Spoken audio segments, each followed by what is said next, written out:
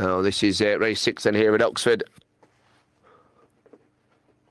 Lisbon away they go off and racing. 1 got off to a dream start from 2, 4, 5 and 6 as they head into the first 2 bends. It's 1 who leads then to 2. Then it's 5 and 4, 6 and 3. It's 2 and 1. Here is 5 out wide though from 4 on the inner. Then it's 6 as they charge into the final couple of bends. 3 getting left behind as 4 now takes over from 1 ahead of 5 and 2. Turning for home. It's 4 with the lead then here. 1, 2, 5 and 6. They race up towards the line. 4 wins it. I think 1 down the centre. Was possibly just second, then 2 and 5.